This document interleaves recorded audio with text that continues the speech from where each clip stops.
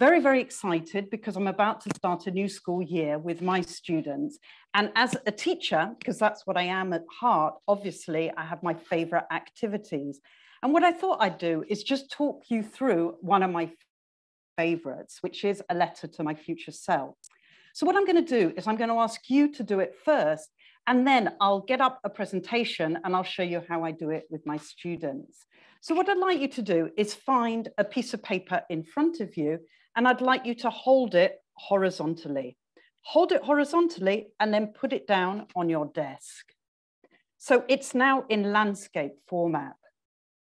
In the bottom left-hand corner, I want you to draw a big circle. And apparently, if your circle is a perfect circle, you're a genius, according to Leonardo. Well, apparently it was Leonardo da Vinci who was able to draw a perfect circle. Once you've done that, on the right-hand side, in the bottom right-hand corner of your piece of paper, I want you to draw a second circle. And then halfway between the two circles, at the top, I want you to draw a third circle. Fantastic. I can see all those circles looking amazing. Now, in the middle of those circles, I want you to draw a smaller one. And in that smaller one, I want you to draw your own avatar. So how would you represent yourself? I can just picture what you're drawing. And in a minute, I'm going to show you how I did my avatar. So, and finally, what I want you to do from that middle circle in the middle, I want you to draw a line connecting each of the outlying circles. Okay, so you've now got a little circle with your avatar, one at the top, one on the left, and one on the right. In the one on the left, I want you to draw a little clock at the top. On the one on the right, I want you to draw a house. And at the very top, I want you to draw a picture of a school. Now, those of you who are completely lost, let me show you what I did. So this is one I prepared earlier. So as you can see, it's very, very simple. So we're going to begin with the circle on the left, which is this one and the little clock. If you just put your pen down for a minute, I want you now to imagine it's now June 2023. I want you to imagine where you are, how you're feeling, the school year is coming to an end, and everything that you've achieved. It's wonderful. You're feeling great. You've done a lot this year, and you're feeling very, very positive. So we're going to go back now to our circles, and we're going to begin with the one on the left. And this clock represents free time. Now, what I want you to think about, it's now September. In your free time, what would you like to achieve? Now, in my case, my goal for this academic year is to do more sport. A few years ago, I started running, but I stopped running during the lockdown. So my plan for this year is to start running again. And I think I'm going to do the Couch to 5K program, which is an app you can get on your phone, and it trains you to be able to run after 9 weeks, 5K.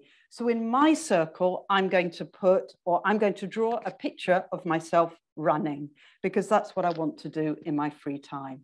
So think about what you want to do.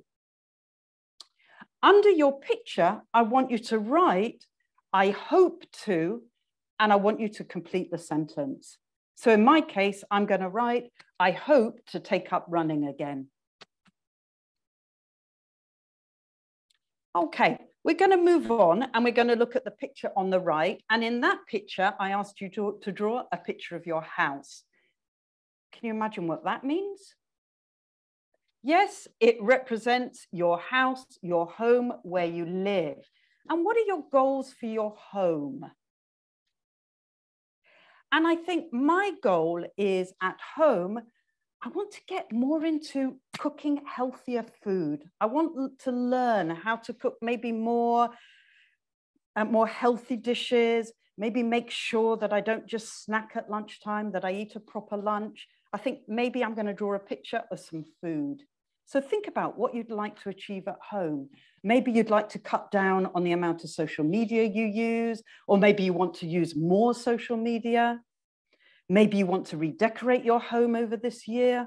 Maybe you want to reorganize your living room. Think about what you'd like to achieve. Draw a picture, and underneath, I want you to complete the following sentence. I plan to. So in my case, I plan to eat more healthier and also learn to cook that food. Okay, in the top circle, I asked you to draw your school. And obviously this represents your work or your workplace. So I want you to try and think of a goal you'd like to set yourself for school. Now, mine's a difficult goal. What I find is I still spend, even after 33 years, too much time preparing things. And I don't leave enough space for improvisation. So I often, when the students have something that they want to tell me about, I get really nervous because I want to move on fast because I got prepared too much. So my goal is to leave more spaces in my lessons for the students to take it in their direction. So I'm going to draw a picture of my students. Underneath, I'd like you to write the words, I'd like to, and I'm going to write, I'd like to dedicate more time to my students, or I'd like to allow more space for my students. Okay, you should now have your 3 circles filled with your plans, your goals for this year. Notice I didn't use the word promise because I feel that promises are difficult. And if you break your promise, that's really frustrating. So I suggest that we don't use the word promise, but you might want to include the words, I don't want to. Now, if you turn over your piece of paper, you can begin to write a letter. And how I would begin the letter is, hi, future me.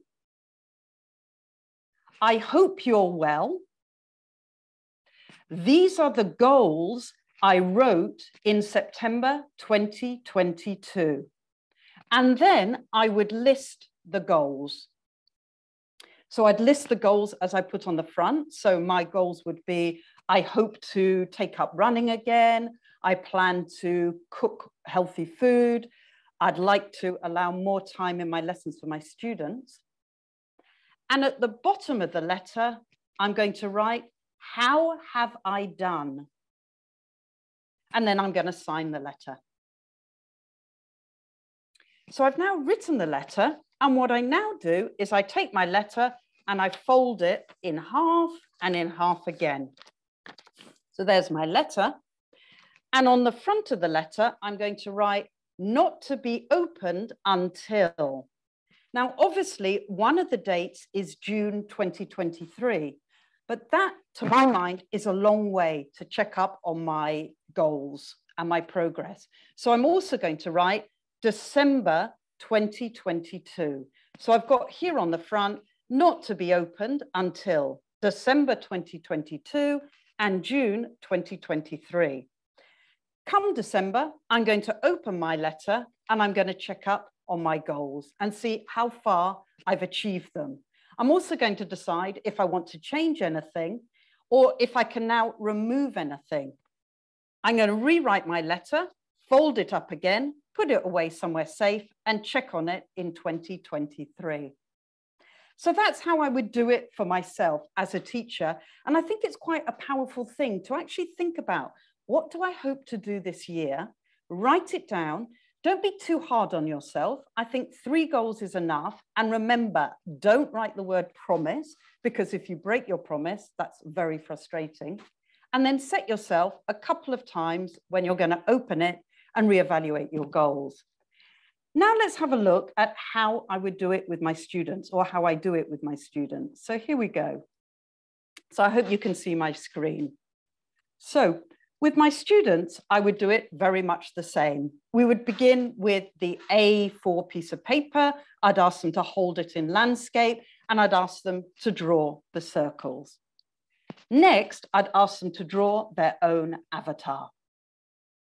I would then ask them to put their pens down and think about June of next year and think about where would they like to be in June? How do they see themselves? What can they now do that they couldn't do at this point? Next, I'd ask them, as we did, to begin in the left and think about their free time and get them to draw something that they would like to achieve this year.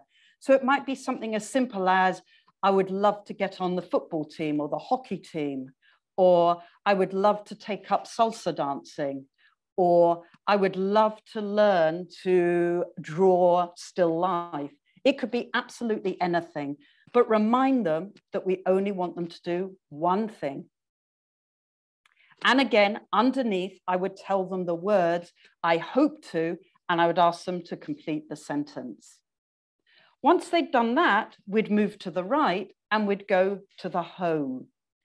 And I'd ask them to be very, very critical with themselves, to think about what you do at home and what you think you would like to change. So get them to really reflect on their social media use, the amount of television or videos they watch. Do they cook? Would they like to learn to cook? What about their own bedrooms? How do they organize their bedrooms? Could their bedrooms be better organized? Get them to really think. You'll probably have to help them a little bit. You might even want to brainstorm some ideas on the board and then get them to draw a picture and again, write a sentence. So something like, I plan to. Now, finally, this letter, we want to bring it into the classroom and we want them to reflect on school. Now, this is a very, very powerful tool because at this point, we can now personalize things. And if we know the students, we can obviously reflect on what they were like last year. Now, in this session, let's just think about things like reading and writing. And think about what sort of, how could your students improve in terms of reading? And I think we'd all like them to read more. But if we ask them to set a goal, which was, right, I'm going to read 6 books, they're setting themselves up for failure. So we have to think in very, very simple terms, what could I realistically ask these students to do? Now, in any class, there's a whole multitude of abilities, of levels, of interests. So why this is so powerful is that you could actually encourage different students to set different goals. So if you have somebody in the class who is a fantastic reader, you could perhaps set them something a little bit more challenging. And for the more reluctant readers, let's take it right down and say, okay, well, let's break this down. And maybe from now until Christmas, you could at least read 3 blog posts and report back to the class on it. And I'm going to show you how we can do that through checklists. I'm just going to mention the second option, which is writing. And again, we have very good writers and we have reluctant writers. So again, we want them to encourage to write down something that they would achieve. And again, we're going to ask them to write a sentence. I'd like to with reading and I'd like to with writing. Now, as I mentioned, we can use checklists. This is a reading and writing checklist where the student puts their name at the top. They're the manager. This is a short duration checklist. So it's just September to December. And I've stated 2 things they have to do. In September, they have to write the letter to the future self. And in December, they need to open their letter, read it, and check on progress. But I've left the rest blank for either you to complete or your students to come up with their own goals. Here's one I've completed for my own students. And in this one, we're actually going to be working on a project. And the project is to find out about somebody they admire. So I've actually included that as part of the checklist, where they're going to be doing some research into somebody they admire, reading a blog, writing this person an email to find out some more information, and finally writing a short blog post about the person. So this would be the checklist, and they can put a tick as they achieve them. But let's go back to the letter and let's look at what the letter would look like. Now, here's the letter. So I would ask the students to copy this letter, put in their own goals, and notice the line, how have I done? Because in December, I'm going to ask them to fold up the letter. They're going to write on the front, not to be opened until December 2022 or June 2023. And when they open it in December, they're going to answer that question, how have I done? So as you can see, I feel this is a very, very powerful tool. It works well for reading and writing, but in actual fact, if you'd like your students to work on anything else, it would also work well for that. A couple of points. Notice I also encourage them to set goals for free time and also for home life, just to broaden it out a bit. And secondly, it can be personalized and you can decide what kind of content you would like them to include. Very, very powerful tool, and the students now can take more control of their learning, and I achieve one of my goals, which is to allow my students more space in my lessons.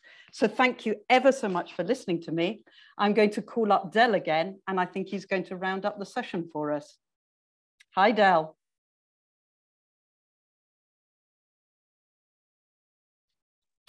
Hello, Emma. Thank you. Hi, That was yeah. Hi, that was really great. It was really lovely to listen to, and as you promised, some really great ideas for the classroom. One thing I noticed, and I'm not sure if this was planned. I'm sure it's a plan, but that everything you talked about was things that they should be doing rather than stopping. So often when we write down our kind of plans, it's like, right, I'm going to stop eating chocolate, for example. But there was none of that. And I really liked that. That it was actually, I'm going to start doing this. I'm going to continue to do this. And that was really nice to see. I think it's the idea of turning over a new leaf. You know, as we talk, we've got this book and we're going to turn over the page and we're going to begin a new chapter. And we're going to begin well. And we're going to continue doing what we do well. And I think, as I mentioned, don't ask them to make promises, because that's so frustrating. Yeah, and can be really demoralizing when you realize you can't keep the promise, right? It's so negative. Right. I also love the way that you incorporated not just learning, but also apart from you mentioned about the home and broadening the subject areas as well. I really like that. I thought that was very important for them to do that. Thank you. Lovely. So thank you so much.